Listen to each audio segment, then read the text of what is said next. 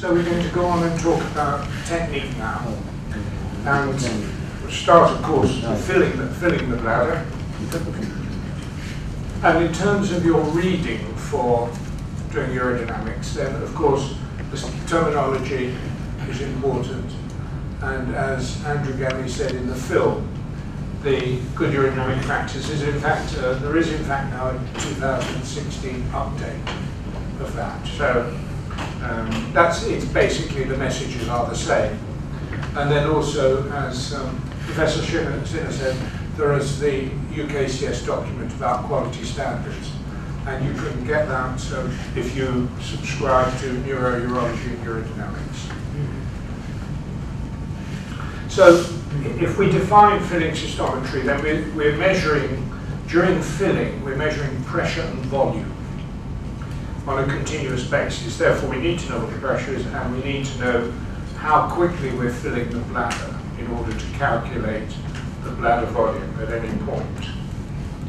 And so the measurements that we need to measure, everybody needs to measure in basic urodynamics, is the abdominal pressure, which most people would measure by rectal catheter. Now, if you were only seeing women, then it would be perfectly acceptable to do it by vaginal catheter. But we're urologists, so we tend to see both men and women, and it's easier just to have one technique. So we measure, certainly in our department, we measure rectal pressure. The only time we don't measure it there is if somebody has a stoma.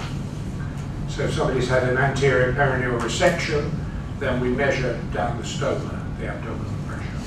Bladder pressure, and then detrusor pressure, of course, is the bladder pressure minus the rectal pressure, and flow rate and bladder volume. So here's our poor patient sitting here. As I said earlier on, in theory, we probably should warm the fluid to body temperature, but providing it's over 20, it doesn't matter. And then with a catheter measuring rectal pressure, a catheter measuring bladder pressure, and then the electronics producing the subtracted detrusor pressure. Then the patient here is sitting over the flow meter, which measures the urine flow and the volume voided. And of course, the pump, if we know how quickly the pump is pumping, then we know what the bladder volume is. So if we look at measurement of pressure, which I think you should have a good feel for now, particularly having seen the video, it's really measuring a height of pressure. And because it started with simple measures like this, so this is my predecessor in Bristol doing cystometry in the 1960s. He got interested in studying the pressures in patients with urinary retention. So he connected the patient's catheter up to a central venous pressure line, and then he filled through the side. So he filled for 50 mLs, measured the pressure, filled for 50 mLs, measured the pressure, and then he drew the filling system. He had no measuring equipment other than measuring the height from here to the patient's bladder, which is, of course, the intravesical pressure. That's why it's measured in centimeters of water. So there are a couple of things we need to talk about in terms of pressure. So if this is a bladder, which is 8 centimeters high, then the point at which we define 0 in relation to the bladder is important. If we measure the pressure from here, then the bladder pressure is that height from there to the top of the fluid column, which in this case is 28 centimeters of water.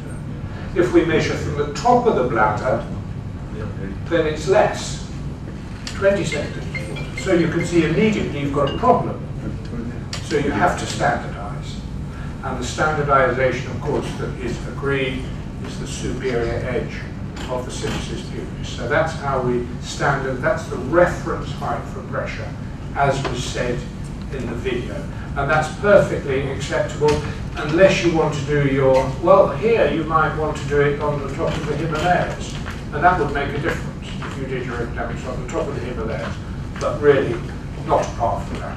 So for practical purposes, this system works worldwide. So the transducers, as you know, are filled with liquid, not fluid, liquid, and that applies to both the line in the bladder and the line in the rectum, and usually the transducers are on a stand next to the patient.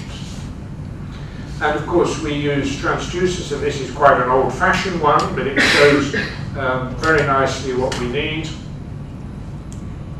The most important bit of the transducer, as you're aware, is this diaphragm.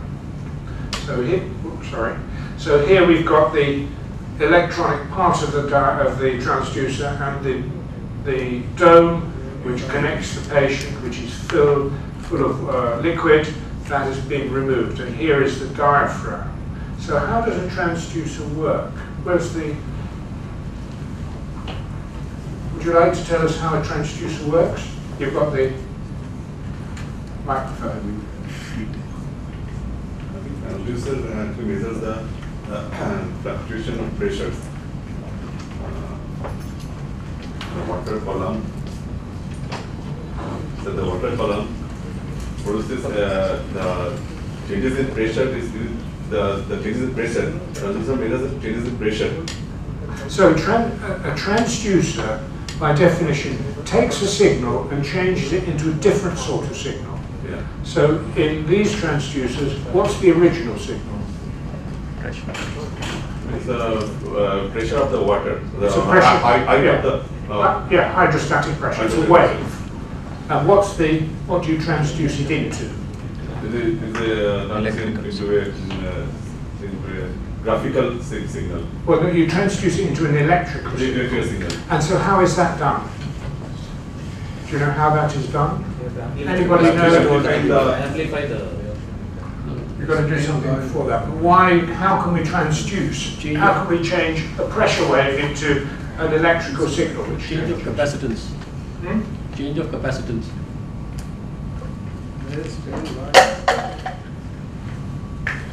So what is happening is, as the wave, so here in the resting state, there's no pressure change, so you have a flat line.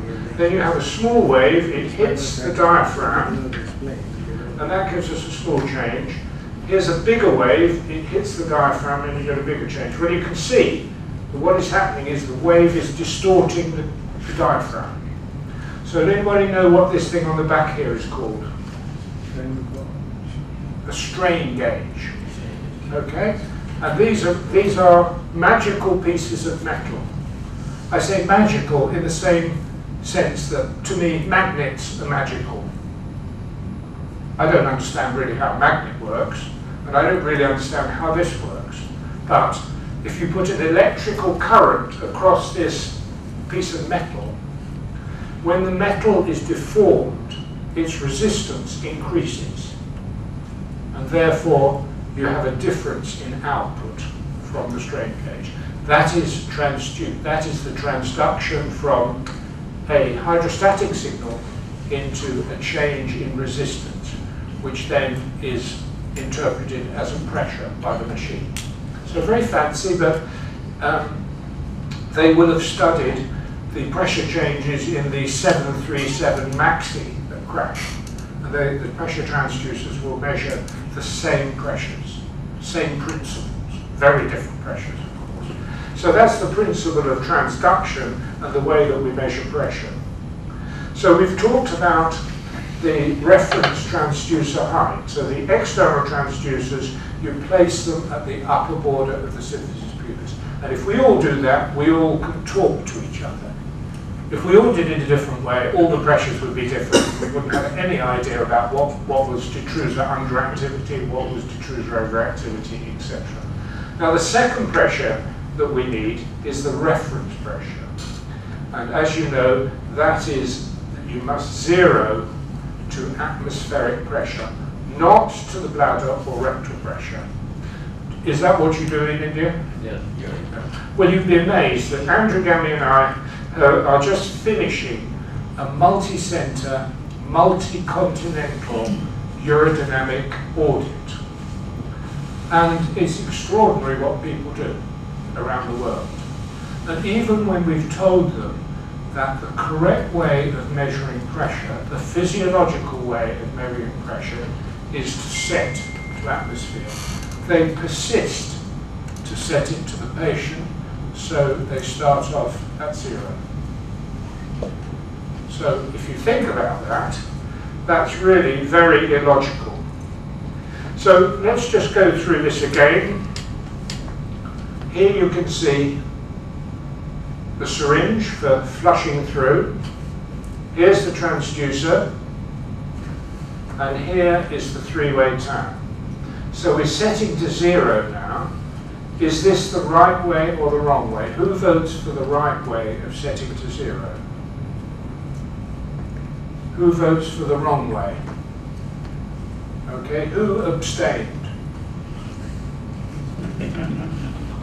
Well, some of you are not telling the truth, because some people abstained. Never mind. Most of you said that that was correct, and you're right. That is correct, because obviously here the transducer is shut off to the syringe, so that's good. The transducer is shut off to the catheter, which is good. So the only connection between the transducer and anywhere else is to the air here. What about this one? Right. Is this okay or not okay? Who votes for okay? Who votes for not okay? You're correct. So again, this is exactly the same as this, except we happen to have put the patient's catheter into the bladder, which is fine because it's still closed off by the 3-way tap here. So the only connection is between the transducer and atmosphere. So we're setting to atmosphere. How about at the bottom here? Is that okay? No. Not okay. Good. Excellent. So that's in contact with the patient, and setting 0 there will be wrong. So this is something from the UKCS minimum standards for urodynamics, okay, that Professor Sinner was talking about, and we can't go through it all, it's a very lengthy document. But one of the questions on quality control are bladder pressure and rectal pressure 0 to atmosphere. After zeroing and then connected to the patient. So that's very clear. So what do you think about this trace? Where are we? I've forgotten.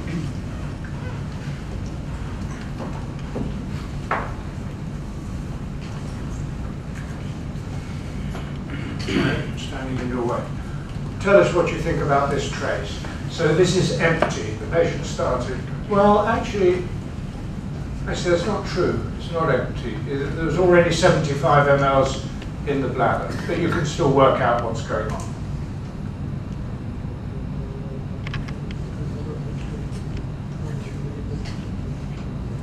So what are the pressure readings at the moment? Residual pressure on abdomen or bed pressure on so residual pressure as abdomen and the tissue pressure. Sorry, what are the pressures at the moment? Well, if we look at it, the pressures are 0, 0, and 0. Okay, so this has been zeroed in the patient. The normal pressures are much higher than that. Well, not much higher than that, but at least 10 centimeters of water, minimum higher than that. And then you can see that the patient is being filled 75 up to 95. And then there's a peak here in the bladder pressure. And they've signaled that that is a detrusor contraction with that line. Okay, now abdominal pressure is going along. You're seeing a similar pressure there on detrusor pressure, so that might be correct. But what we haven't got so far is any quality. We don't know whether this is good quality. So whenever you do urodynamics, you've got to assess the quality at the beginning. So now they've decided to ask the patient to do some coughs. Would you expect the pressure when somebody coughs to be the same in the bladder as in the rectum? Yes.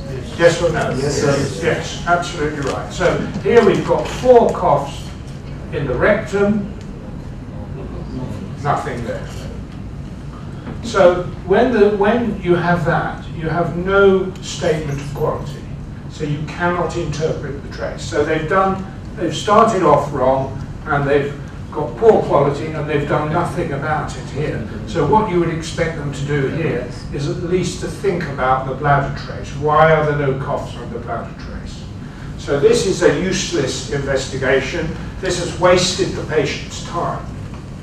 And worse, they may make a wrong diagnosis because of that. Next person. Tell us what you think about this one. So again, it's bladder here, rectum here, and then detrusor pressure in red. At this beginning, all are near zero. So now we are at zero volume. Okay, Yeah. so this is really at the beginning. Yeah. As time progresses, that P abdomen goes to the negative and P net goes to the positive side. So have they zeroed in the patient, or have they zeroed to atmosphere? They have zero at the patient. In the patient, correct. So that's 0, 0, 0. Now, why do people do this? Because quite clearly, physiological measurement is about measuring the real pressure. And I think somebody has told me in the past they do it because it looks nice. It's all very easy because everything starts at 0. So every change from 0 is what we want to know, detrusor pressure. But you can see here it hasn't worked out. Why has it not worked out in this case? How did the catheter might have come out? What abnormality do you see occurring as the bladder is filled? Abdominal pressure is going the negative. The abdomen pressure is in the negative side. Right, so the abdominal pressure is falling. Is there any reason why when you fill the bladder, the abdominal pressure should go down? We're talking about rectal pressure, remember? Yes. We should, I think maybe we should call it rectal pressure, but the reason we measure the pressure there is for an approximation of abdominal pressure, but it is actually rectal pressure. So you have to think a little bit about whether this fall could be something to do with the rectum. Maybe see. In other words, if you put the catheter into the vagina, would the same thing have happened? Well, we don't know. But is there any reason that you know of that rectal pressure would go down during bladder filling? Maybe the rectum gets emptied or the flatus gets clear. Sorry? Maybe the rectum gets clear during the bladder filling. He might have passed the flatus at the time. Oh, I've never thought of that. Okay, well, maybe that's possible. We should do a study. Well, you do a study in the quarter. So it would be quite easy. You could just inject 50 mLs of air into the rectum, couldn't you? Through a tube, do a measurement, and then let the air out without the patient doing it, because that's in bad taste. You can suck the air out and then see if there's a difference. Maybe there is. But I've never thought of that, and I've never noticed patients making funny noises during urodynamics. So, well, actually, I think the answer is no. I don't know any reason why the pressure would go. Any other problem with this trace? So you can see, as you rightly say, you end up with a negative pressure in the rectum. So that's not really likely to happen, is it? You're not likely to have a negative pressure in your rectum. Maybe the rectal balloon might have got Displaced. Sorry, a balloon? the tube, use the glove inside the rectal. Oh, well, we'll come to that. You shouldn't have a balloon on the end of your catheter. No, not a balloon. It's not a balloon. And what's the other obvious problem here? The cycle and abdominal pressure and not. The rectal catheter isn't measuring the pressure The properly. transmission of both the pressures are not equal. So these are coughs, and the cough height is that in the bladder and only that in the rectum. And they're supposed to be the same height. So those two pieces of information, a falling pressure and a poor cough response, suggest there's a problem with the rectal catheter, some problem or other, and they haven't done anything about it. So again, this is a useless trace. And these are traces that came through in this study. So this is important. this was assessing a treatment, and the quality of the urodynamics is useless. So this is not unusual, and as Dr. Siller said, there's no regulation of quality about urodynamics, which of course is quite different from some of the other physiological measurements. So that's something that professional organisations like ours and Urosite probably need to deal with. How about this one?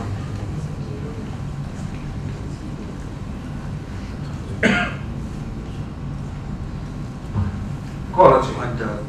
So whenever you look at a urodynamic trace, think about quality.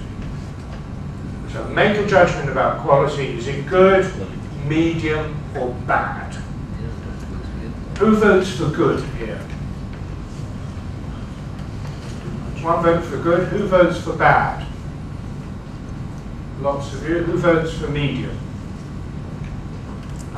Is that a political statement? Middle of the road? Not left wing, not right wing?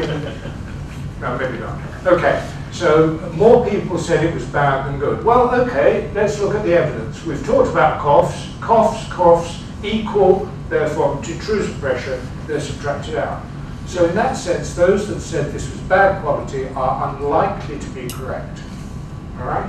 What else has happened? There's some other bits and pieces here. And this is your favourite. It's due to maybe talking, a bit of movement. So that's good, because it actually tells us that when you talk or you move, you would expect the pressure to be the same in the bladder as in the rectum. So these are the same, and they subtract out completely. So I would say this is very high quality. But there is an interesting artifact on here. What is it? Starting zero level, the pressures are higher in the abdomen as well as the. So was it zero correctly in the patient?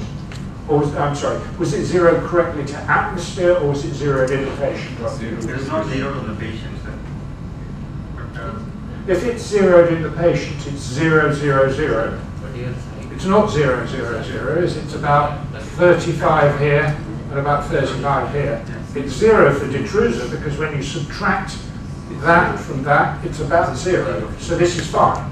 It's 0 to atmosphere. That's good. What other artifact can anyone see?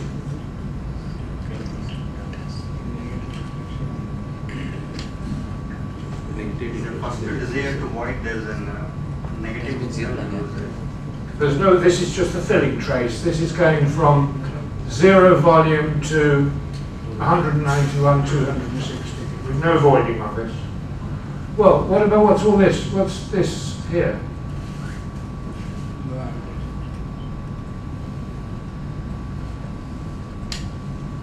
The transmural tubes are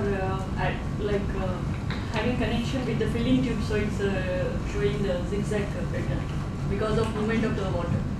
Because something's hitting it, you mean? Yeah, yeah. Well, if it is, then it's hitting both tubes, isn't it? Which is actually quite difficult to do. So this could be something as simple as breathing.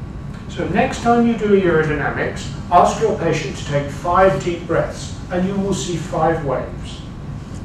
People don't think about it, but it is something that you see. So that's a physiological artifact. It's not a bad artifact. It's physiological. So this is a good quality trace. So this is how it should look at the beginning of filling cystometry. So if we think about abdominal pressure a bit more, as I've said, it's measured in the rectum or the vagina, and the changes in abdominal pressure can be due to breathing, talking, laughing, straining, all sorts of things. So assessing quality, there are 3 ways you can do assessing quality. And these show all 3 ways. Can you just quickly tell us what we've talked about? 2 of the ways. What's the 3rd one?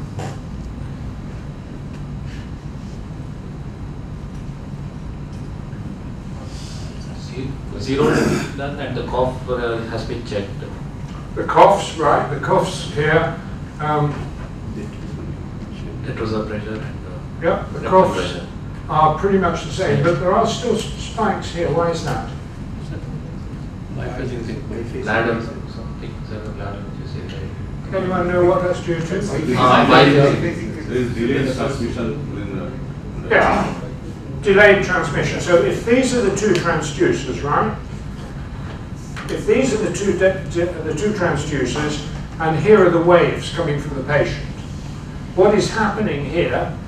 If you look, the initial is down, right?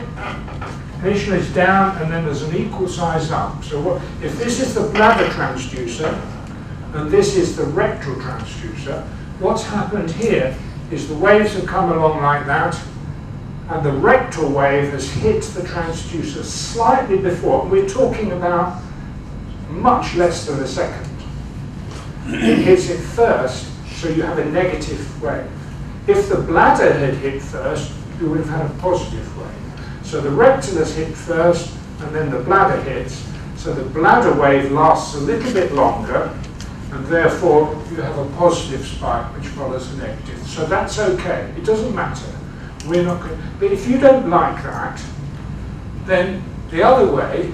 So the fine detail here, like the bit of talking or whatever, that's perfectly subtracted out, isn't it? And the third way, which in a way is more logical, is to ask the patient to strain. So these are Valsalva movements. Here, interestingly here, the patient has leaked, you see. This is the flow curve. So on these big coughs, the patient has leaked. They haven't leaked in Valsalva. And here's another Valsalva. So when you do Valsalvas, this isn't done for quality in this case, but it's done to try and make the patient leak. When you do Valsalvas, you start, and then you get the patient to strain more and more and more. So here, again, that's the second Valsalva, but there's no leakage. And a Valsalva is much more like a bladder contraction in terms of the speed of change. Now, coughs are so fast that there's nothing the bladder can do as quickly as that. So coughs are good for showing stress incontinence, but they're not probably the best way to assess quality. So here it's worked fine, but if you have a problem with the coughs and you think, well, I'm sure everything's okay, just get the patient to strain instead. This is a very slow change, a bit more like a detrusor contraction, much more relevant in a way. And if that's okay, then you're all right to continue. So you've got those three ways of assessing quality. So why that is not considered as a cough-induced detrusor overactivity? No, I don't think there's any cough-induced detrusor overactivity here. Yeah, that the abdomen is contracting, and immediately next corresponding to that there is a detrusor peak, is it? Are you talking about here? Yeah, exactly, yes. There's no change in underlying pressure. So there's no contraction. If that was detrusor, if that was cough-induced detrusor overactivity, you'd see a rise in pressure like that. And here again is breathing.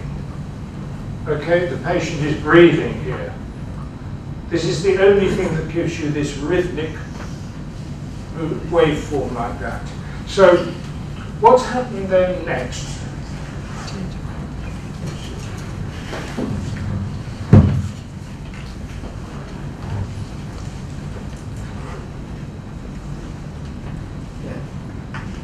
How can you explain what's happened here?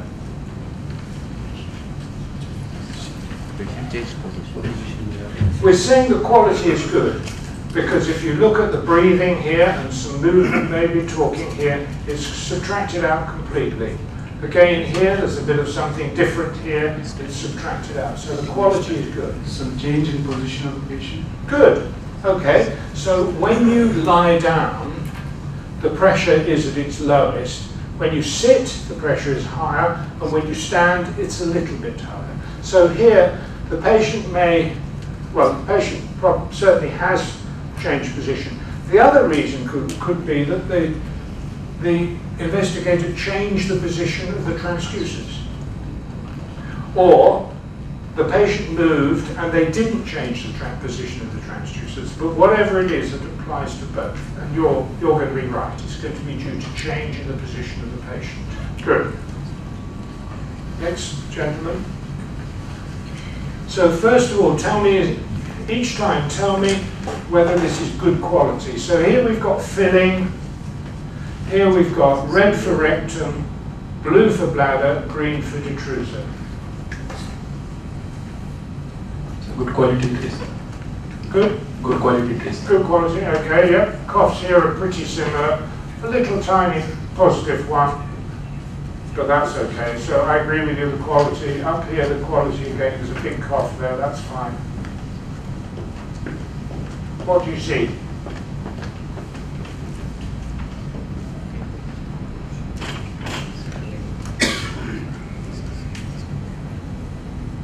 What change do you see? Well, there's a couple of things you can see, aren't there?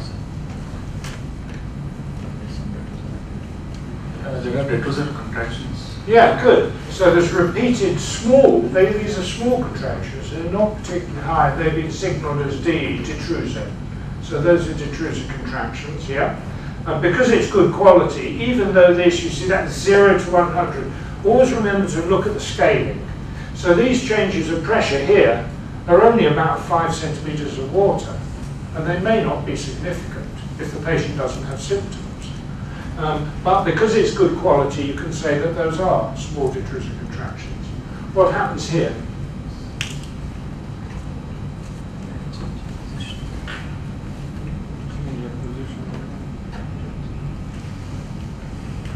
Change in position.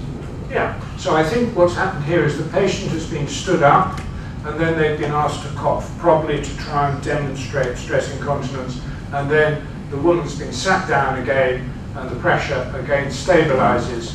There's a small contraction there, it would appear. Well, let's just analyze that. If we say there's a contraction there, then we should be able to see one there, and we can't. So that's probably due to this fall in rectal pressure at that point. So remember, just because you see an increase in detrusor pressure doesn't mean it's a detrusor contraction. If you get a fall in rectal pressure, that will give you an increase in detrusor pressure. That's an artifact, doesn't mean anything. So in order to say, well, yes, that's meaningful, we would have to see a rise there, which we don't see. And as it's high quality, we would. So that's an artifact of the test. So bladder pressure, we of course want to measure. And bladder pressure is the pressure in the bladder, and the changes are similar, of course, to the changes in rectal pressure. Any cause in increased abdominal pressure will raise the bladder pressure. But of course, in addition, we've got the possibility of detrusor contraction and the possibility of reduced low bladder compliance. So you saw this trace earlier, didn't you?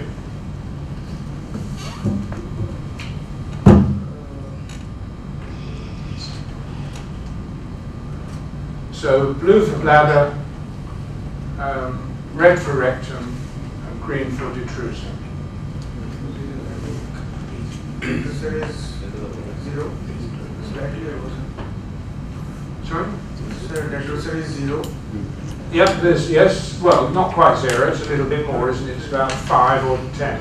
Approaching 10. That mark is 10, 20, 30, 40, 50. So, but that's okay. Raising the cycle pressure, abdominal pressure is raised, and there are detrusor contractions as well. Yeah, so there are repeated detrusor contractions. There's no change in rectal pressure. It's a good quality trace. The cough is well subtracted. So that is detrusor overactivity. So detrusor pressure, as I've said, as you all know, is bladder pressure minus rectal pressure.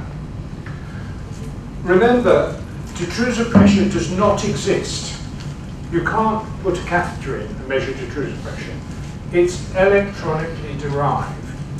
So you have to remember that. And that's why I keep saying, go and look at the rectal pressure, go and look at the bladder pressure. If they're not working properly, detrusor pressure means nothing. And we only do it for our convenience. And it's a mistake to rely on detrusor pressure, because there are artifacts which you can work out from looking at rectal and bladder pressure. So if you have increased detrusor pressure, of course it may be due to a detrusor contraction, it may be due to reduced bladder compliance, but reduced detrusor pressure may be due to a rectal contraction. So you have to think about that. And it's easy to deal with if you go back and look at the raw data. Go back and look at the bladder pressure and the rectal pressure. So tell us what you think about this one, this trace. So usual, red for rectum, blue for bladder, green for detrusor. Good quality. Good quality, yep, there's a nice cough equal there, a bit of fine detail subtracted out. So what's this? What's all this stuff here?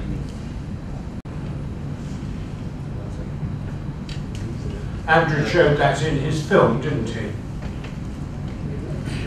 Somebody's moving the patient, or the patient's shifting around, fidgeting.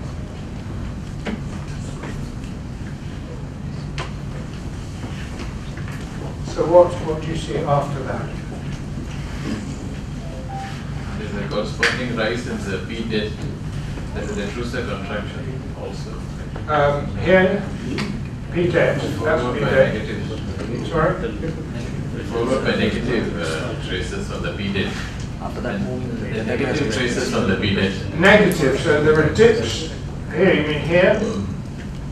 Okay, so why is that? that fidgeting caused the catheter to Whether the catheter has slipped the rectal tube. Well, that's not very likely because look, there's something happened here. It looks like a cough, but that's okay. So it doesn't look like there's any problem with quality. So why? Well, as I say, if you have a problem and this doesn't make sense, look at the other data. Look at bladder pressure, look at rectal pressure. What does that tell you? Bladder pressure. What about bladder pressure in blue? Anything going on? Nothing. Well, there's a little bit here, isn't there? There's a wave there, but there's also a wave there. So that should cancel off. And they cancel out, so that's a change in abdominal pressure. Maybe a small valsalva or something. Okay, what about the rectal pressure? Anything happening there? They could represent rectal contractions as we said before. Or Sorry? rectal contractions as it said Yes, before. good. Okay, so there's repeated waves here. And these look like, if that was the bladder line, you'd say they were small detrusor contractions, wouldn't you? Well, these are rectal contractions. So when the bladder contracts, you don't expect to see a change in the rectal pressure. When the rectum contracts, you don't expect to see a change in the bladder pressure. So here we've got repeated rectal contractions, no change in the bladder pressure. When you subtract these rectal pressures from the bladder pressure, you get all these dips. So if you were just relying on the detrusor pressure, you might say, oh, this is detrusor overactivity. But of course, if it was detrusor overactivity, you would check on the bladder line and there's nothing happening. So these are rectal contractions, and you need to be aware of them because we see them on a regular basis, particularly in neurological patients. Gentleman next to you. Quality? Quality is good quality. Yeah, you've got one cough at the end, haven't you? And that's fine. Yeah.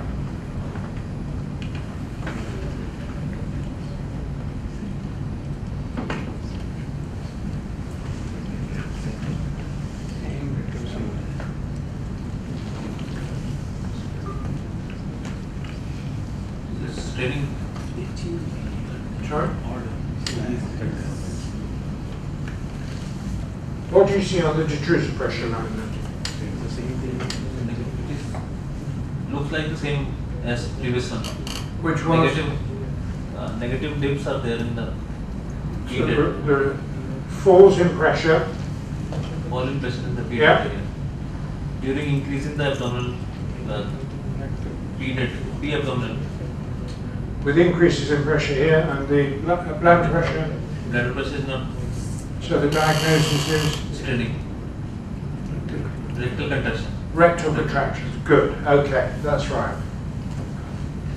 And here you can see where you have an increase in pressure in the rectum, you see a fall in detrusor pressure. Same. Here, this is just a little, when you see very fast change like that, that's because something gets knocked. If you go, next time you do urodynamics, just flick one of the tubes, you will see these very fast changes. So good technique is absolutely important. And we would say that your urodynamics should be free of technical failure. Okay? Or put another way, it should be technically reproducible. So is your urodynamics biologically reproducible? Not really. Not really? Not every time can be the same with the same patient. Yeah, okay. Can you think of another physiological measurement that would be would make your case? Like overactive bladder, 50% of the time there is no I mean, overactive. outside of urology. I didn't get the question, sir. So can you're telling me that your repeated urodynamics will not be identical? That's what you're saying. Yes. So I'm asking you whether you can think of another physiological measurement outside urology that would make your case. Pulse rate. Yeah, absolutely. Pulse rate, blood pressure. If I take your blood pressure, if I take your blood pressure when you got up this morning, now, and the evening, they're not going to be identical. Pulse rate's not going to be identical. But I wouldn't expect you to have been hypertensive this morning, have a low blood pressure now, and then be normotensive. So broadly speaking, you would expect a pattern which is reliable. But of course, that's not necessarily the case. So patients with detrusor overactivity and overactive bladder don't have it every day to the same degree. They have good days and they have bad days. So if you hit a good day, you might not see any detrusor overactivity, no urgency during the urodynamics. On a bad day, it might be doing this. So you must expect biological variability, but your technique should be good enough that there is no technical variability. And that's all you can do. It's got to be safe for the patient, as Professor Sinner said. You've got to be able to recognize artifacts. And if you don't start off with good quality, you can't recognize artifacts. So again, we come back to quality. And you should follow the recommendations, because then we can all talk to each other. If you use different words and different techniques, then of course we don't know what you're doing. Good. We almost always fill the patient through the urethra. The only exception is if the patient already has a suprapubic for some reason or other, or if it's a child. Sometimes suprapubics are put in under general anesthetic, and then the test is done later that day or the next day. But almost always we're doing it urethrially, and we use water or saline, depending on whether we're doing a video urodynamics, or contrast, if we're doing video urodynamics. Now, speed of filling we've talked about already. They used to be defined as 3 speeds, and some people still use these. And we would always use continuous filling. Again, the only exception is if for some reason or other you've only got one catheter in the bladder, then you have to, and that's usually because it's a kid or usually because it's a kid, you can only get one catheter in, then you fill, stop, measure the pressure, fill, stop, measure the pressure. That's not so satisfactory, but occasionally it's essential. So we talked about how fast you fill. So 1,440 minutes in 24 hours. If you have a urine production of 1,440, then clearly the rate of production is 1 ml. So the rate of production is, as somebody said, usually 1 to 2. If you drink 3 litres of beer in 60 minutes, you can, in theory, get up to 20 ml per minute. If any of you are interested in experimenting with that, then go ahead and put your data in. So most of our day, we spend filling. The vast majority, we estimated, 3 minutes a day, voiding, and 1,437 filling your bladder. So, as Professor Sinner said earlier on, we try to make the environment as nice for the patient as possible, so that they're nervous. If they're nervous, this might affect their bladder function. As much privacy as possible. Men maybe are a bit easier because men are used to voiding in public. Women, as far as I know, don't void in public, and hence they're probably more anxious if there are people around talking or whatever. Women seated, men standing, because, as we said, it's easier to keep people in the same position. If you start moving the patient around for no particular reason, then you will start to introduce artifacts because you've done that. The catheter might move, or you forget to change the position of the transducer, etc. But of course, if the patient's disabled, then sometimes you do survive. There's one circumstance where we lie patients down on purpose. Occasionally you'll be investigating somebody and they have a very, very overactive bladder, a lot of ditterous overactivity, and you just can't get anything in. As soon as you put 50 in, they then have urgency incontinence and empty the bladder. Often if you lie them down, then you can get more into the bladder. You've made the diagnosis of ditterous overactivity, that's not the issue. What you're now trying to do, say in a man, is get enough into the bladder that you can get a proper voiding study so that you can make the diagnosis of prostatic obstruction, for example.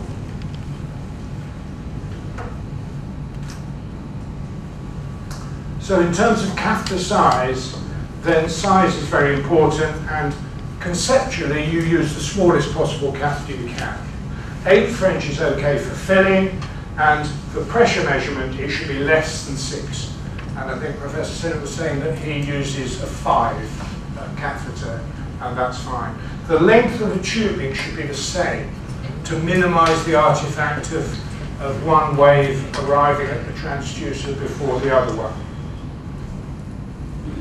Now in terms of the catheters, as we'll describe later on, we do urethral pressure profiles. This is a standard filling catheter.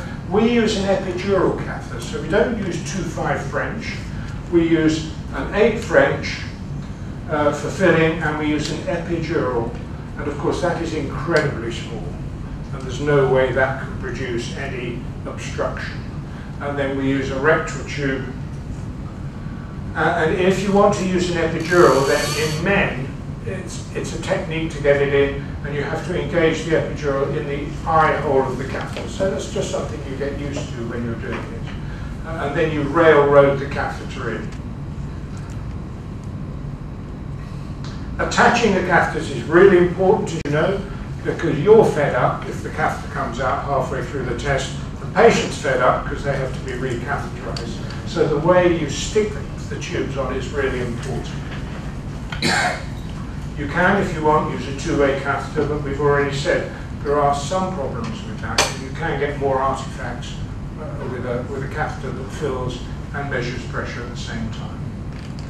And you need then a different method of attaching it. This is the rectal catheter that we used to use. We're no longer allowed to use it because it's alleged to be unsafe, which is nonsense.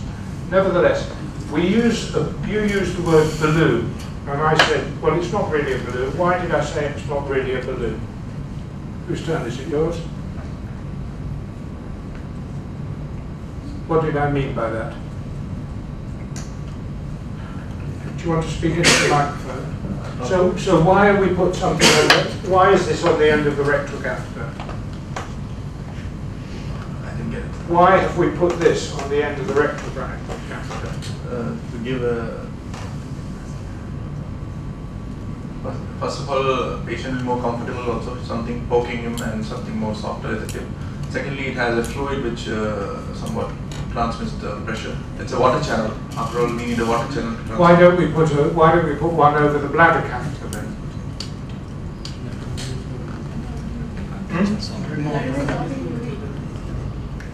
Well, okay, don't bother with that question. Why do we put one on the rectal catheter? Because rectal contents. There should not be air into the rectal channel. Contents are solid in the rectum. Contents may block. Feces may block the... It may be blocked by feces. Yes, it will be blocked by feces. So that's why routinely you put a balloon in inverted commas. It's not a balloon. Why? It's not a closed system. What do we do? We make a hole in the... Right, we make a hole in it. Why do we make a hole in it?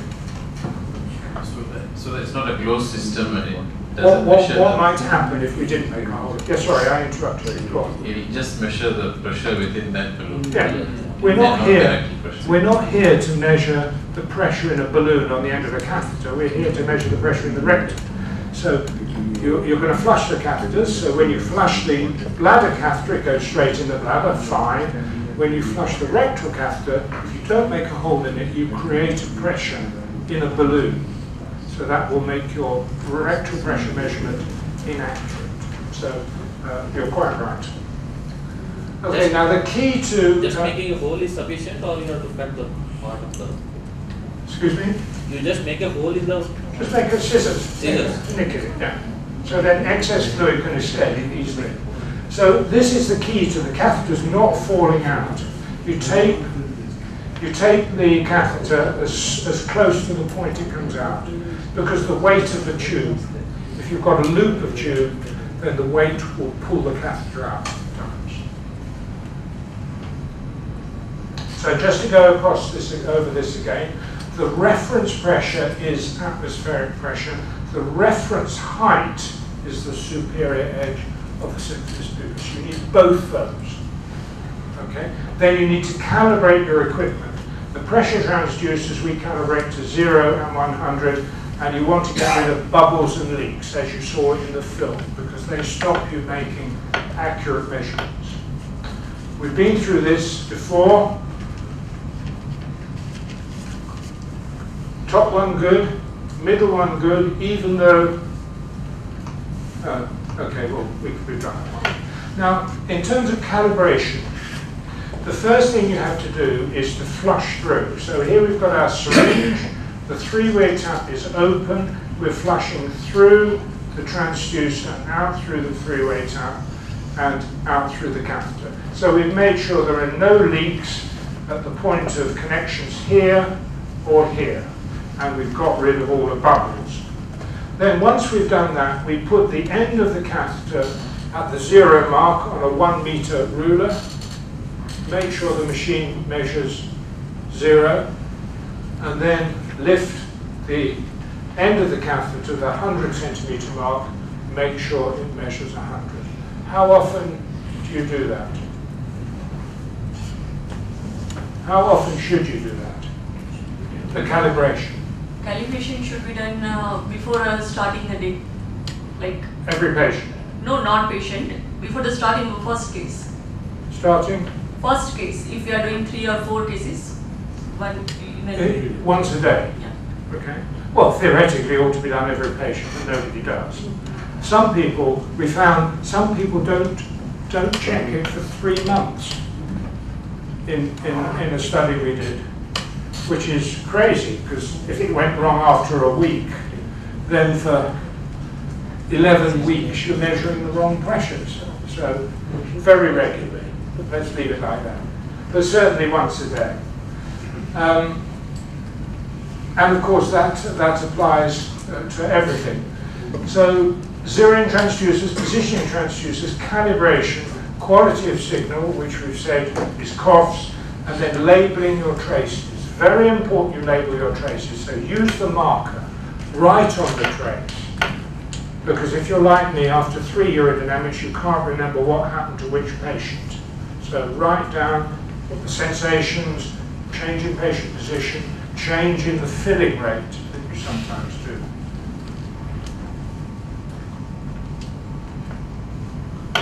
So when you start filling, and the patient is still lying down at this point,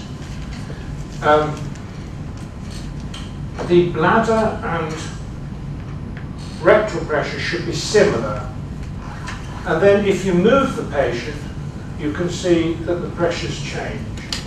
So when the patient is lying there at their lowest, for the same patient, they will move and increase. I never quite understood why they're slightly higher on standing than sitting, but they are. We did 200 measurements, 200 patients.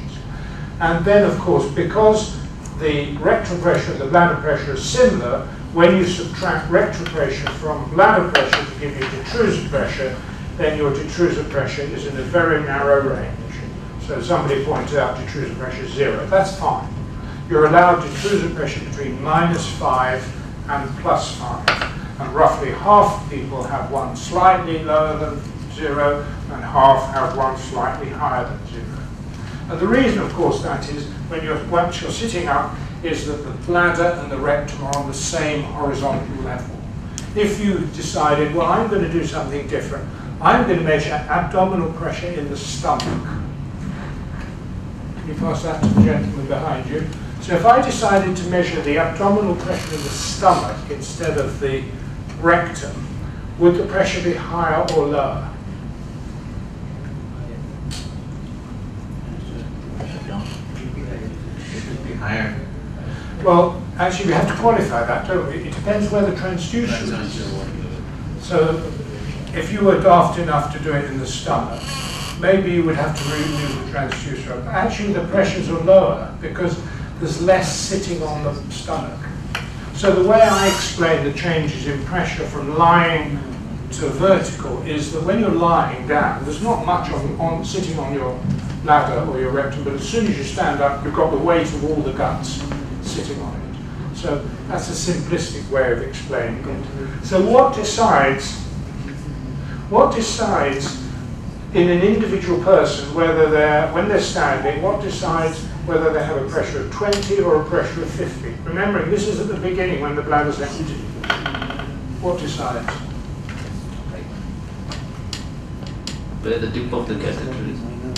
No, it doesn't matter where the catheter is, as long as it's in the bladder and in the rectum. It makes no difference. In a water-filled system, it makes no difference. Whether the catheter's at the top of the bladder or the bottom.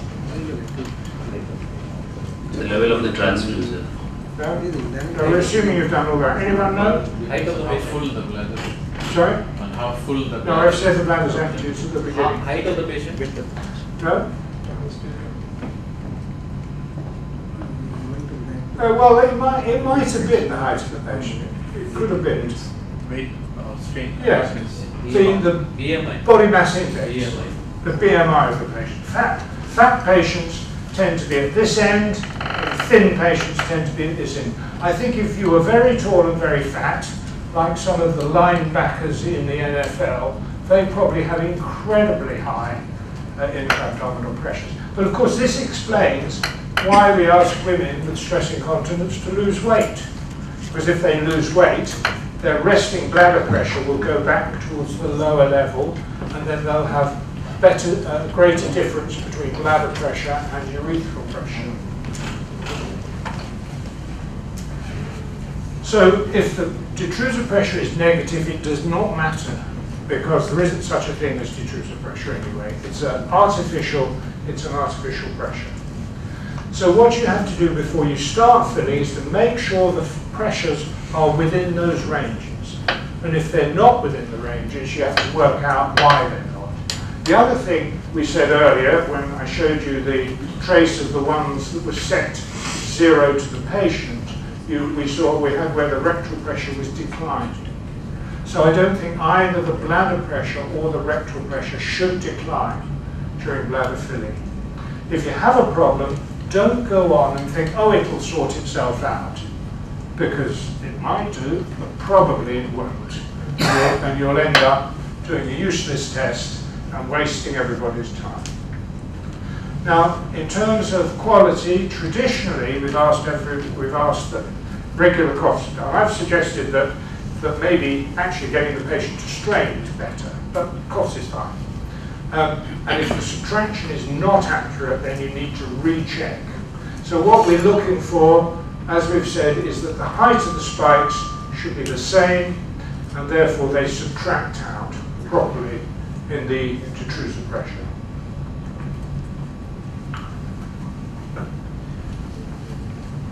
Gentleman at the back. So tell us what you think about this bit of tracing. So the volume, you see this here, the patient's quite full. I think, what does that say, 537? Yeah, that's a 600 ml, so it's quite a big bladder, 537. What can you see on this? Quality first. Yeah, it is zeroed properly, and the cuff impulses are getting reflected quite nicely in both the Quality good? Yeah, it's good. Good. Okay. Yeah, lots of stuff going on here. all subtracted out, cough there, subtracted out. Yeah. I'm just seeing one detrusor contraction near the end of the study. So you're seeing a detrusor contraction here? Yeah. All right. So there is a little bit of something going on there as well, but that's subtracted out, so I agree. This is a high quality trace, and you've got a detrusor contraction of about 15 centimeters of water. So that's useful. Is the patient symptomatic?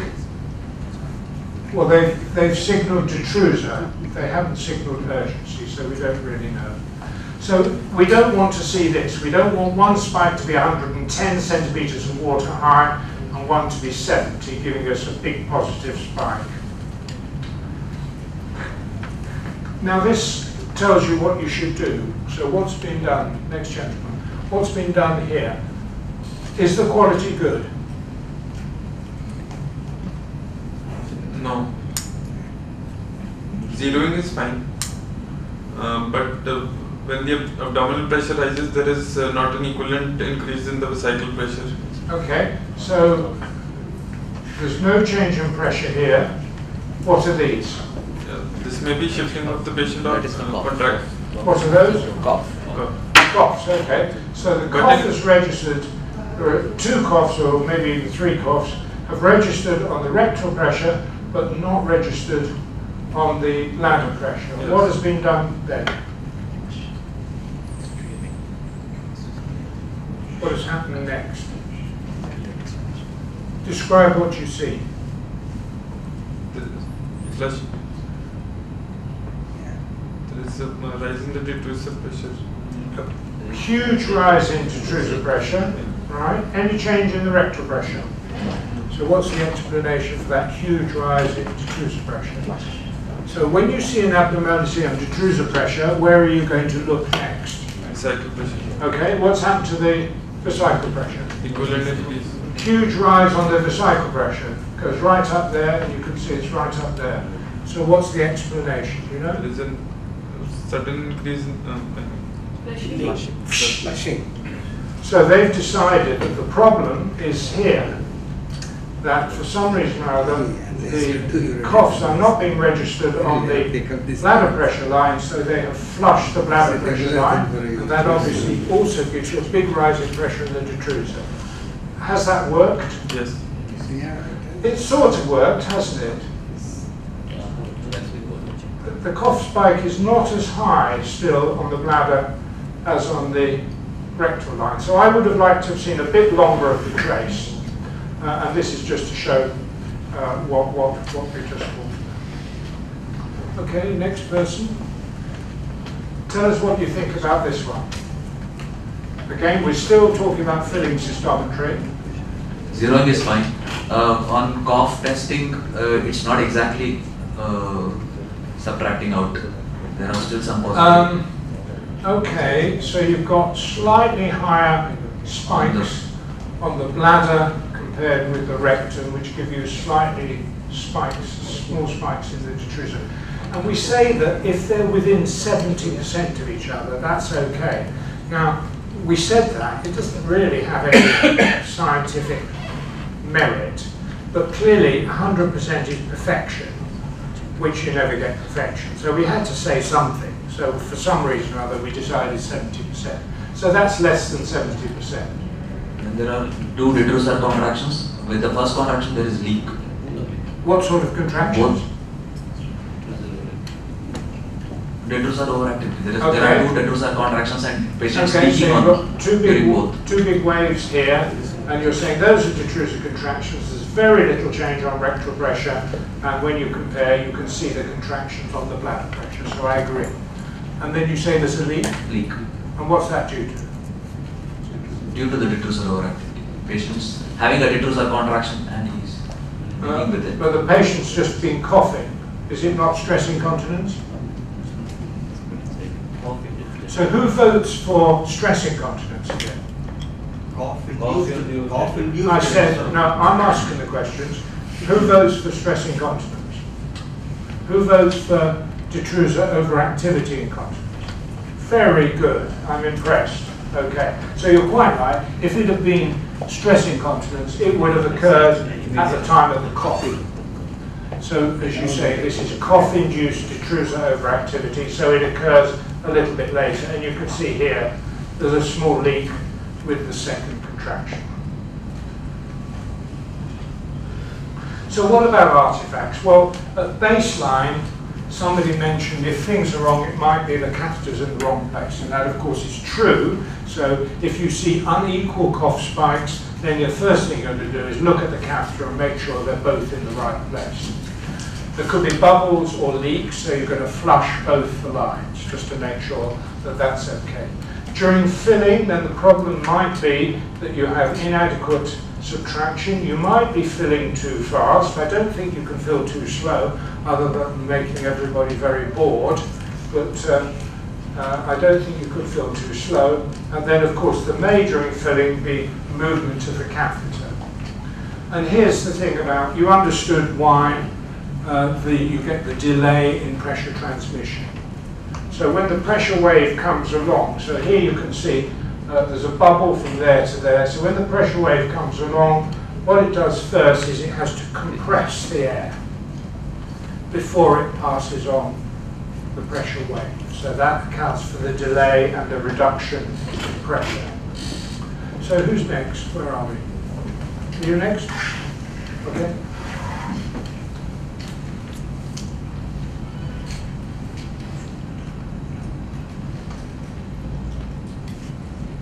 The rectal catheter has been flushed. Well, start at the beginning. Why would we be flushing the catheter? Zeroed properly, but there is progressive fall in pressure in the rectal. Okay, so the Bleufer bladder is okay, but the rectal pressure, as you say, is falling. So they've decided they think there's a problem with the rectal pressure, so they flush the rectal line. What's this? So you can see that on the detrusor line as well, but not on the bladder line. What's that due to? Catheter has been repositioned. Sorry? Catheter? The rectal catheter has been repositioned. Yeah, okay. Yeah, it could be. So something's hitting the rectal catheter, but not the bladder catheter. And of course, anything that happens to that will be reflected here. And what do you think about the end? The outcome? Seems to have worked because there is a positive wave recorded on both abdominal and rectal transducers on coughing, and it's more or less cancelling out. Yeah, good. Okay, so flushing the line seems to have corrected the problem. So when we now have done a technically good urodynamic trace, we need to interpret it. And as I said this morning, we're interested in bladder sensation. The primary abnormality of the detrusor is obviously detrusor overactivity. We're talking here about filling cystometry. It's detrusor overactivity. We're interested in bladder compliance. We're interested in how the urethra is working, and we would like to know what the bladder capacity is. So bladder sensation, I think, is pretty straightforward. And I mentioned what we see. But in terms of you describing it, there are no specific metrics like centimeters of water, for example. So we're satisfied with saying it's normal, increased, reduced, or absent. So that's a bit simplistic, but it's practical. We can all do that. We all know whether the patient's reacting normally, whether they've obviously got discomfort, they're jumping around when you put the catheter in, whether they hardly feel it. So if the patient doesn't react, I always ask the patient, can you feel the catheter going in? And they say, yeah, but it doesn't worry me. So I would say that's probably less than usual. And then some patients don't feel it at all, which is abnormal. And then in terms of descriptive terms, first desire to void, normal desire to void, and strong desire to void. And the abnormal sensations are urgency. So you're all young. If I feel your bladders, well, front row's young. So I wouldn't expect you ever to get urgency. So if you came to the pub on this business, we're going to do about 3 litres in 1 hour, you probably wouldn't get urgency. If I didn't let you go to the bathroom, you'd go into pain because your bladder was filling so far. So urgency is very different. It means you're going to leak. Now, if you've got a lot of pain, you might decide, I'll leak. Actually, it's not leak. You might decide, I'll void. And that's something that bladder pain patients do.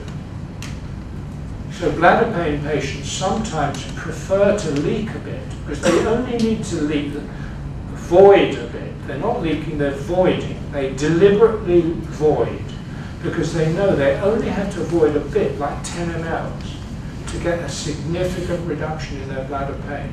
But that's not urgency. Urgency is very specific, it's not under your control. So urgency is abnormal, and of course bladder pain is abnormal. And as I said, first desire to void is about 50% capacity, normal about 75% capacity, and strong desire to void is when you're at what you consider your capacity. Of course, if I put you to sleep, I could get more in than that. So the hypersensitive bladder that I mentioned earlier, where there's no detrusor overactivity, but the capacity is limited to 250 by discomfort. They have an early first desire to void. And what's interesting on their bladder diary is that they will often show very frequent voiding of small amounts during the day, but they sleep okay. So the first void of the morning is normal, 300 or 400 mLs. So you know that there's no pathology in that situation. This is a sensory abnormality. There's no pathology going on. This is a definition which is a bit Bristol. It's not really, we think it's a useful definition, but it's not universally accepted. So that's what we mean by the hypersensitive bladder. Small capacity, less than 250, no pressure changes. Detrusor activity, well, we've talked about that. Normal is relaxation, and overactivity may be spontaneous or provoked. The overactive detrusor then is characterized by these involuntary detrusor contractions, either spontaneous or provoked. And in general, they tend to increase in magnitude as the bladder fills. Although the first trace that I showed you, like that, it didn't particularly, they were staying roughly the same. But in general, they get bigger as the bladder continues to fill. That's the one I showed you. So there you'd say, actually, they're a bit bigger at the beginning than the end. So that's a little bit unusual. The provocations you can use are change of posture, getting the patient to sort of jump up and down, cough, strain, filling fast, or ice water. Now, the change in posture is an interesting one because we talked about the cough-induced detrusor overactivity. But in elderly patients, particularly elderly women, they will tell you that they leak at night on the way to the bathroom. And it sounds a bit like stress incontinence, but if you go into their history carefully, they will tell you that they wake up because they know they need to go, but they're not desperate. They lie there and think, well, I can't get back to sleep until I go and empty my bladder. As soon as they change position, they get urgency and clearly get a detrusor contraction, and they can't get to the bathroom. And so that's detrusor overactivity and incontinence. It's probably worse in women because, of course, their pelvic floors are not as good. So hanging on by tightening the pelvic floor is much more difficult for women after childbirth than it is for men who have a more integral pelvic floor. So we looked at this trace, didn't we, just now? So cough-induced detrusor overactivity. Now, how small can an involuntary detrusor contraction be? Well, the answer is it can be very small, and it depends on the quality of your urodynamics as to whether you can really say this is an involuntary contraction. So if you've got very high quality urodynamics, you can say very small waves are detrusor overactivity. Originally, it was defined as a wave of 15 centimeters or more, but then we saw patients who had smaller waves, who had urgency. So we realized that that wasn't appropriate.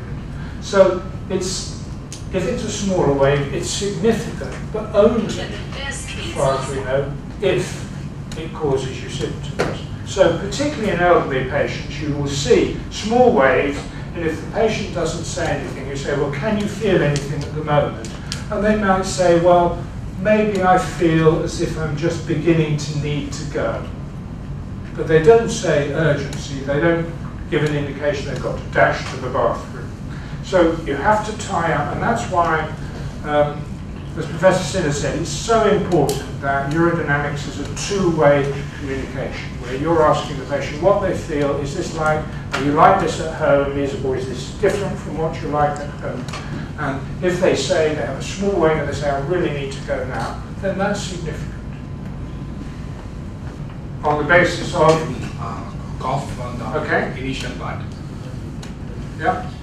And some straining or talking going on here. All of this is properly subtracted out. Good.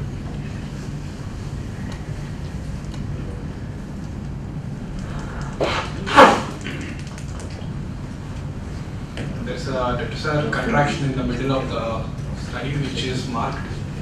Very small contraction. A contraction here? Is that what you're saying? Yes. Yes? Yes. Okay. Right.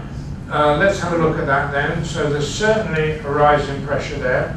Let's go up to the bladder. Is there a rise in pressure there? No.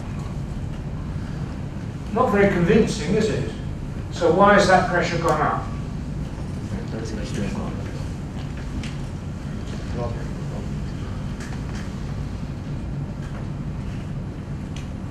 We've said it's good quality. Here's another cough which is perfectly subtracted out. Well, if the pressure in the detrusor goes up and the bladder pressure hasn't changed, it must be because there's a small leak. It must be because, don't change the subject. Abdomen has gone down. Abdominal pressure has gone down, correct. So has the abdominal pressure gone down here? Yes. Well, yes, it has. But even more, it's more confusing, isn't it? Because it looks like there's a small leak. So why is the patient leaking? Now, I can't answer that. Leak here. Why is the patient leaking here? Patient is touching the flask with his legs. Why is there a leakage here? It happened during cough. Yeah, patient's just coughed. Now, that's a little bit after the cough. Anyone know why that is? It's a very small point. There's no detrusor overactivity here, is there? So, well, because if you leak slowly, it takes some time for the urine to get from the urethra into the flow meter. If you leak fast or you pass urine, it takes no time. But you imagine it's got to dribble down the side of the funnel and then get in. So that takes 1, 2, 3 seconds maybe. So that's the explanation why there's a bit of a delay. So I don't know that we've got the answer about this patient. Good. Anyway, these are interesting traces to speculate. And only having half the information is helpful, isn't it? Now, one of the things we need to remember is that we talked about flow and, well, we haven't talked that much about flow, but we'll talk about flow being dependent on the relationship with detrusor contractility and urethral resistance. But also pressure, the measurement of pressure is also the relationship between contractility and urethral resistance. So in this diagram, this is a woman who's got involuntary detrusor contraction, so here's detrusor pressure, and there are waves of contraction, and she's leaking at a pressure of about 20, and she has a weak urethra. So if you repeat her urodynamics, filling through a Foley catheter with a balloon occluding the bladder neck, you will find that the same contractions give a higher pressure. So when the bladder contracts, it can do two things. It can create increased pressure and it can create flow rate. Or it can create both. So in voiding, usually when your bladder contracts, you get an increase in pressure and you get a flow rate. But if you have an involuntary contraction, so if any of you have involuntary contractions in the next 10 minutes, I hope that you won't be leaking. So your detrusor will only produce pressure, it won't produce flow. So in this situation, this contraction can produce pressure and it's producing leakage. In this situation, because you block the bladder neck, the only thing it can do is to produce increased pressure. So we mustn't forget that, particularly when we look at female patients with stress incontinence. It may appear that the detrusor overactivity is relatively minor, but if the urethra is not very good, then the urine comes out at low pressure. And when you do a good operation for stress incontinence, they might turn into the second version and have great trouble, or greater trouble, they think, with detrusor overactivity incontinence. Now, what about bladder compliance? This is, of course, what we mean by bladder compliance, that here's our pressure scale, here's our volume, and here is the increasing pressure. The area under the curve is, of course, if you're mathematically inclined, the volume in the bladder. So compliance describes the change in volume per unit change in pressure. So from the bladder's point of view, that's ml per centimetre of water. So you look at the capacity and then you divide it by the change in pressure from empty to that point. So you get compliance is equal to the change in volume per centimetre of water. And in terms of causes of compliance, well, this is a very old slide, and a lot of these things we rarely see. So loss of viscoelasticity, where the actual structure of the detrusor muscle is changed by a disease process, is relatively unusual these days. So we used to see it from things like radiation, when radiation was much cruder. Pelvic radiation would cause big changes in the bladder. You see it with tubercular cystitis, you say.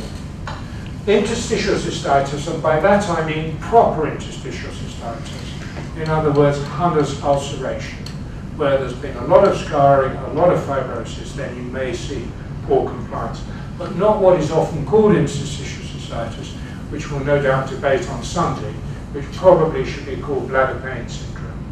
Then there's a small group of patients with high pressure chronic retention and patients who've had a catheter left in for a long time, probably because they have urinary infections repeatedly, and so their bladder gets fibrotic. And then there's a variety of neurological diseases, spina bifida, spinal cord, radical pelvic surgery, and myelopathies.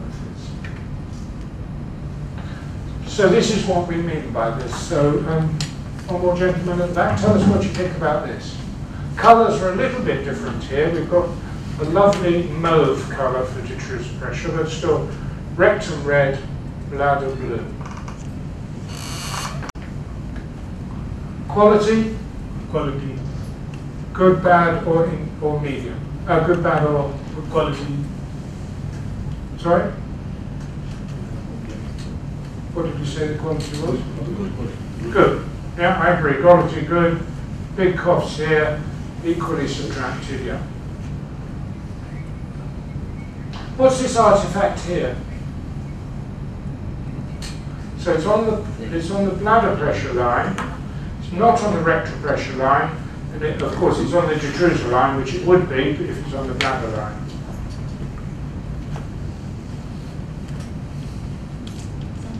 What is it? Something is touching the. What? The fast filling phase with the filling tube is touching to the. Good. So if you use a peristaltic pump to fill the bladder, a roller pump, then you get pulses. And if you watch the line during urodynamics, the line actually does that. Well, you shouldn't have it touching another catheter, but here you can see it's been touching where are we? It's touching the bladder catheter, so you get this artifact just due to the one tube hitting the other like this. Okay, now what are you going to tell us about the urodynamic findings? Anybody? Poor compliance, yeah, so poor compliance defined as the pressure, well the pressure here is what? That's 20, 40, 60, 80, so the pressure is about 10, and the pressure goes from about 10 to a pressure of about 30. So that's our norm.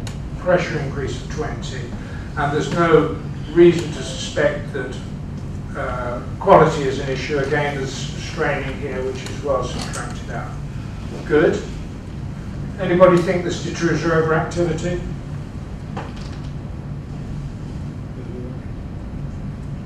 I don't particularly. I can't convince myself there is. No. Now this is I think this is a spina bifida patient. Just orientate yourself. Don't worry about the figures here, they're nonsense. The bladder volume is 423. The loop bladder, red for rectum. Can you give the thing down here? So tell us what you think about this. Quality? Good quality. Good quality, yeah. Spikes are normal, pretty well subtracted out.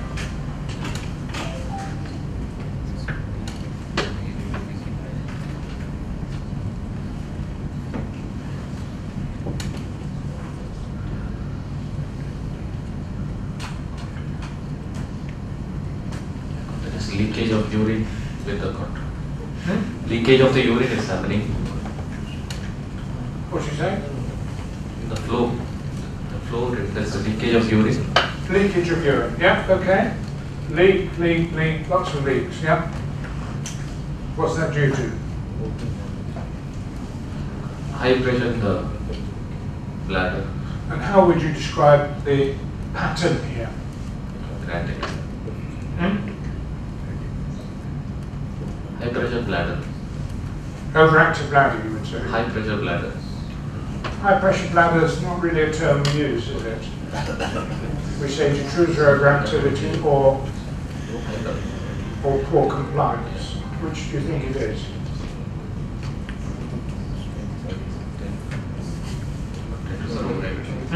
We'll go for detrusor overactivity. You think it's detrusor overactivity? Okay. So, can you see any waves here? This is bladder pressure. There's a gradual increase in pressure from, so that's 0 to 100, so there's an increase in bladder pressure from about 35 up to about, I think that says 78, without any waves. So that's not really like detrusor overactivity. That's like poor compliance, isn't it? That's what we would describe as poor compliance. And then have a look here. This is bladder filling. So at this point, they've stopped filling the bladder because the line becomes flat. So that means they've stopped filling there, they've stopped filling there. What happens to the pressure at that point? Pressure reduces. With the leak, there is reduced pressure. What happens to the bladder pressure at the point that filling has been stopped?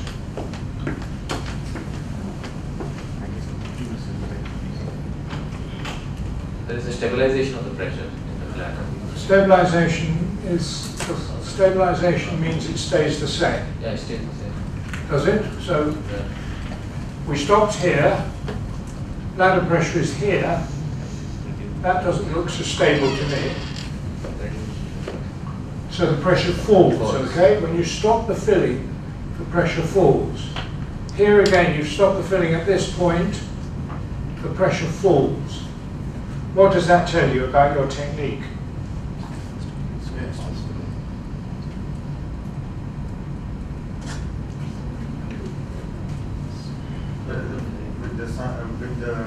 What does it tell you about your technique?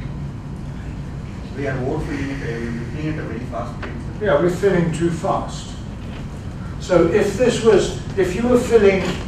filling rate was okay, it would do what you say, stabilize, meaning it would neither go up nor go down.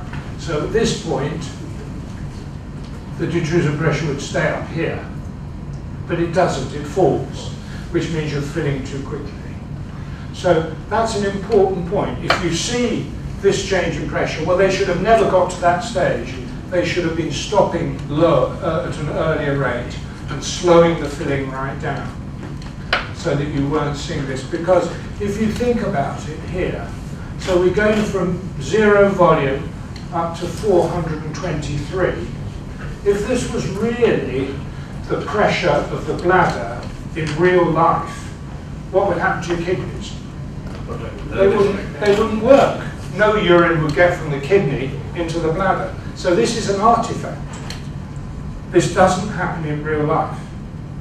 And in fact, a group in Newcastle showed that if you take bladder patients like this and then fill them naturally from their own kidneys, 1 or 2 ml per minute, you get a completely different trace. Now the trace you get is not normal. They still have poor compliance, but not to this degree. So in a way, there's a sort of paradox here, that this, although it's an artifact of the test, is actually really useful, because that shows you that this is a dangerous bladder. Even though the pressures aren't accurate, it's a pattern, it's a dangerous pattern. And that gets us to the discussion about what's a dangerous pressure, and those of you that have taken an interest in this will know about Maguire's work from the 70s, where he said leak point pressure, so leak point pressure here, you see, detrusor leak point pressure is actually whatever that is, 100 or something, okay? So he said that if it's more than 40, then that's dangerous for the kidneys. Now the problem was that he didn't define how he did the tests. They were in children, small children, mainly spina bifida, meningomyelocele children, and he didn't define how quickly he filled the bladder or anything. But it's something which has stayed on in the books. We don't know whether 40 is important, or is 30 important, or 25. Bearing in mind that detrusor pressure should basically stay flat throughout bladder filling. So anything above a compliance probably of 40, which would mean going from 0 to 400 with 10 centimetres of water change. Anything above that should be taken very seriously, and the patient should have more regular ultrasounds to look at upper tracts and possibly have regular urodynamics.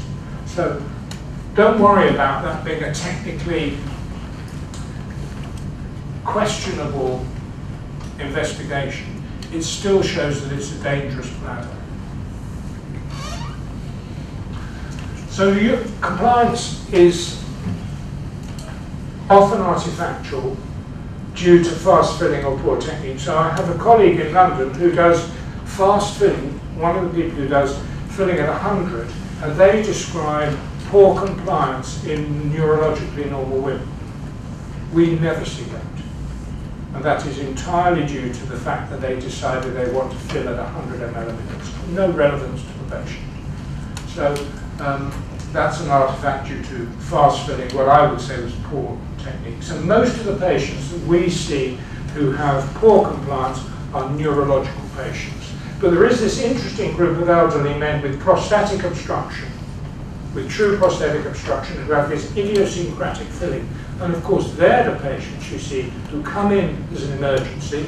Nobody's ever seen them before, but they come in renal failure because they've got high pressure bladders and they've already got renal damage. You put a catheter in and they produce 15 litres of urine in the first 24 hours or whatever. You've seen these patients. They're rare, they're a very small subset, and nobody understands quite why they behave in this way, and the majority of men don't. So you don't find poor compliance in neurologically normal women or unobstructed men. Urethral function. Normal function is that the urethra is competent, abnormal that it's incompetent. Very occasionally you will see a patient who leaks inappropriately. In other words, they're sitting there during urodynamics and suddenly they leak. You look at the pressure tracings, there's no detrusor contraction and they're not straining. Okay? They're leaking, no pressure changes. So the only way you can leak without pressure changes is your urethra has relaxed. It's rare, don't worry about it. Urodynamic stress incontinence is leakage during raised intra-abdominal pressure in the absence of a detrusor contraction.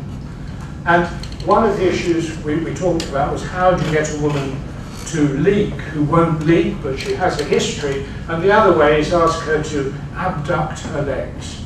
That seems to weaken the pelvic floor and make it easier for you to show stress incontinence. I showed you this trace earlier on, and here you can see Valsalva is causing no leakage, but these are, perhaps not surprisingly, these are much higher pressures, you see, so that's 0 to 100. So these are pressures almost 140 centimetres of water, much higher than the Valsalva, which is here is 60 and here is 80. So that's classic stress incontinence. Bladder capacity, what's normal bladder capacity? How long is a piece of string? So anywhere you can make up the figures for yourself, if you like. 300 to 700. What's low capacity? Maybe less than 300. What's high capacity? Maybe more than 700. These are arbitrary numbers. So what about modifying technique? In a neurogenic patient, if they're not catheterizing, it's recommended that you don't empty the bladder. You get the patient to come in to pass as much as they can, you then put the catheter in and then you fill them from that volume. And of course at the end of the test you empty the bladder and measure how much is left so you know their residual urine. But most of our patients, at least by the time they come for urodynamics, are on intermittent catheterization. So we would normally get the patient to empty their bladder by intermittent catheterization and we would fill them from zero.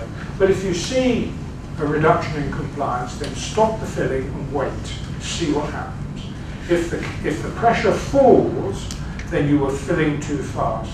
So restart the filling at a slower rate. So our indications for filling cystometry are pretty much only when patients are going to have surgery of some sort. In the neurological patients, such as the poor compliance, then they're done as surveillance to make sure that their bladders are not deteriorating in a dangerous way. So diagnosing detrusor overactivity and stress incontinence prior to here botulinum toxin or sacral nerve stimulation and here stress incontinence surgery. Other patients with storage symptoms without incontinence who are saying my quality of life is terrible, I need something doing. You need to find out what's wrong with them. And then, as I said, neurogenic patients to look at dangerous bladders. So, in conclusion then, attention to detail and quality control is absolutely vital because it's a waste of time interpreting a trace when you've got poor quality. You need to modify the techniques, as we've said, move the patient around perhaps to stimulate stress incontinence or slow the filling rate down in poor compliance. And the most common abnormalities we're interested in, of course, are detrusor overactivity and urodynamic stress incontinence. Thank you very much. So regarding the definition of compliance, should it be change in pressure with regard to change in volume, or should it be change in volume regarding change in pressures? Compliance is always change in volume per unit expression. So it's for example, 10 ml per centimetre of water or 40 ml per centimetre of water. No, what he wants to know is whether it should be, pressure should be in the numerator or the denominator. You can't change it. You know, there are some things which are worth discussing and some things which are not worth discussing. So you'll have to produce a very good argument to convince the world to change the way in which it measures compliance. What's your very good argument? I mean, if you change the volume, the pressure changes in a certain way. So if you think that the bladder volume is changing and so the corresponding change in pressure is there, which means there's a change in pressure with regard to change in volume. But the definition says it's change in volume with change in pressure. You are completely saying in reverse. That doesn't happen. Well, there is a physicist.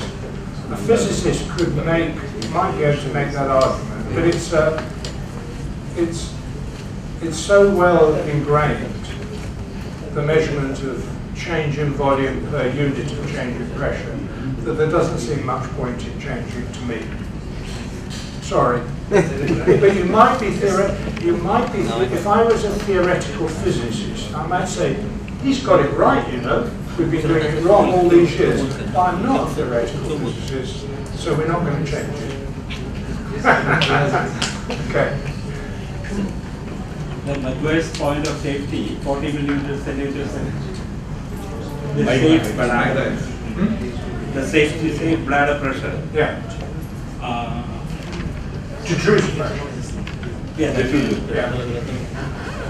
So is it from the do we have to consider the baseline pressure or filling pressure and then filling pressure? Sorry, baseline pressure and filling pressure different? Which pressure? What's the first one? End filling pressure. End filling pressure. Yeah. Is it that well narrowed that has to be considered, or do we have to? Well, I think Maguire was right in saying that the pressure that's significant is the pressure when the patient first starts to leak. That might not be the end filling pressure. Not necessarily. That pressure, should it be from the filling, from the baseline filling pressure upwards? Okay. So the question is, so your question really is, what's the baseline? Yeah. Well, the baseline, of course, is going to be between -5 and +5. So it's not going to make much difference. And I think this, as I've said, this is very imprecise because the actual technique we should use, if we wanted to say, well, the actual pressure that's dangerous, we haven't defined the technique. And I'm pretty sure it would vary in different groups of patients. So I think the fact that you've got poor compliance is the danger signal. And it means then that you are mandated to follow this patient more carefully than a patient who has a pressure that's completely flat. Anybody who has a pressure that's going up, you should be following them very carefully. If you start from -5, then say 45. Oh, well, okay, well, that's... Yeah. Yeah, if the pressure's negative to start with, then in theory it should be the difference from the start pressure. But the pressures, as I say, are pretty much around 0. So you're talking about 1, 2, 3, 4, maximum 5 centimeters of water, which probably is probably outside the limits of accuracy of your measurement. So it probably doesn't matter. Another thing is, do you really use the urethral pressure? We're going to talk about urethral pressure at the end. Okay. Save your question. We're okay for time, Aaron, because in the sense that the next talk is quicker. So, T-ready, in which we judge when to stop filling. What information do we have that allows us to judge when we should stop filling?